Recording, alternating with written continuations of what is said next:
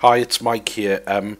This video is going to be a short demo illustrating how I was able to create an API management endpoint in Azure that will return some static data.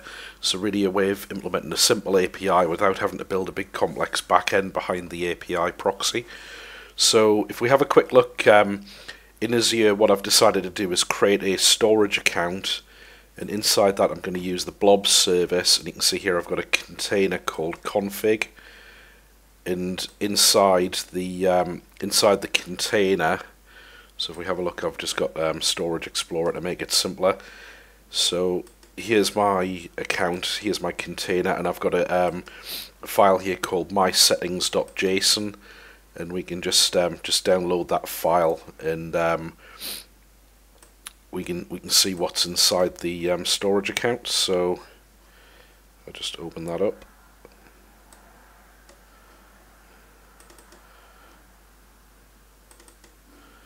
Bring that over the monitor here. So here you can see in the mysettings.json file we've just got some really simple JSON text, and let's pretend that we're going to build an API that just returns some very simple config settings for use in an application. So these would be settings that aren't really going to change very often.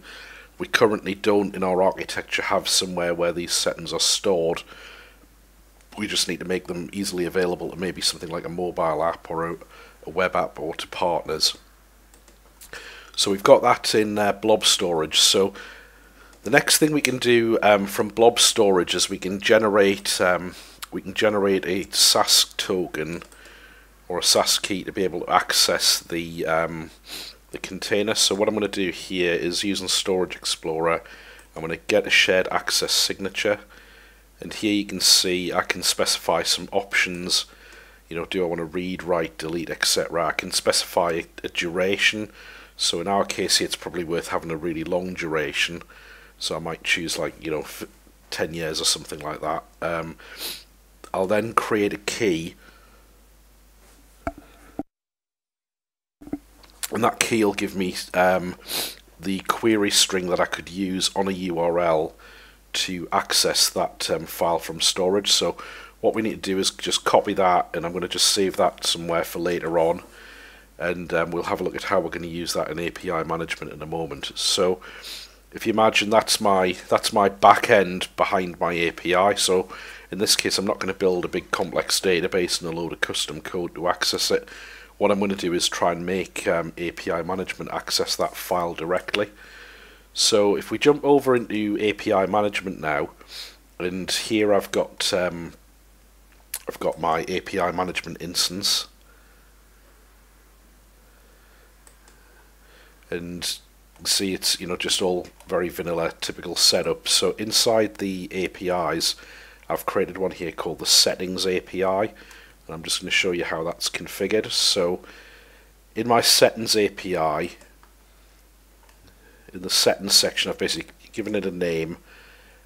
And what I've done is, for the back-end URL that my API management proxy is going to sit in front of, I've specified the blob account URL. So you can see here I've got my unn test data.blob.core.windows.net. So that's the URL for the blob containers in Azure. I'm going to use HTTPS as my scheme, and I'm going to give my my proxied API is going to have the suffix settings-API. So if you're going to call it, it's going to look something like this. Now, next we're going to need to have some operations on our API.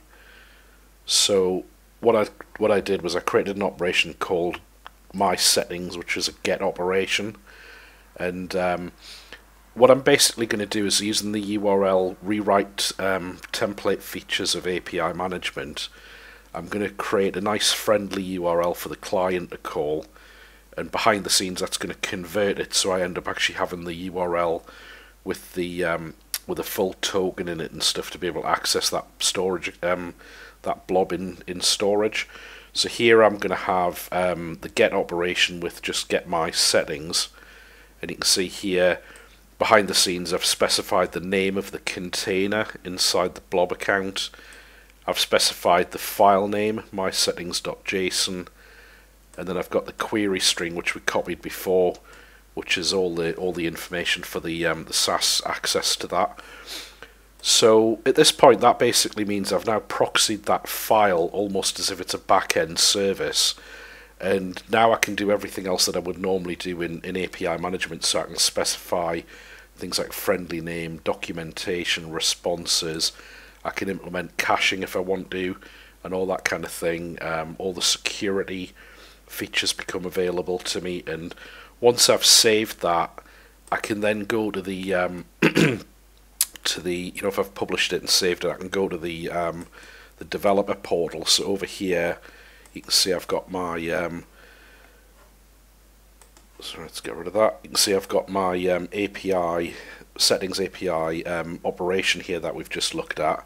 You can see what the full URL for that would be. So I've got my I said it was going to be settings API - my settings, and I get the usual friendly stuff like all the code samples and everything. And what I can do is, if I choose to try that out, I can I'm just going to remove the trace header. So now I can see what a request would look like, again in the whole the normal way for API management, and I can send the request, and really quickly you can see here I've got a response that's come back from Azure Blob Storage, and it's just returned me the content of that file. So here's my sentence. So if you think from a perspective of an application, if I wanted to just have some really simple settings held somewhere that was easily accessible, it was secure, but I didn't want to build a big complex back end to it, this is going to give me a really easy way to just have API management front end blobs that are held in Azure Blob Storage as an easy way of getting some relatively static data. So hopefully that shows you how easy that can be. I would have the option of doing things, like that was a 198 millisecond response, 56. It's pretty quick, but I've also got the option of caching some of that in API management if I want to make it even quicker, and I can do things like throttle it and all that kind of thing. So really, really easy way of getting a big amount of value out of this.